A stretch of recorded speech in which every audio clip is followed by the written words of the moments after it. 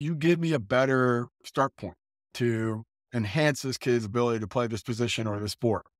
And after that, yeah, we have to cross some bridges and the work's still not done.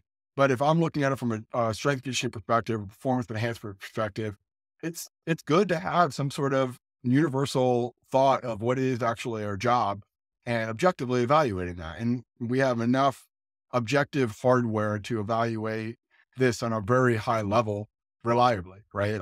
We have enough timing gates out there. We have enough force plates out there. We have enough things like velocity based training that thinks the clouds that look at rate of force development profiling or force velocity profiling. We have enough of this stuff that's widely available and objective that we can kind of really compare and contrast.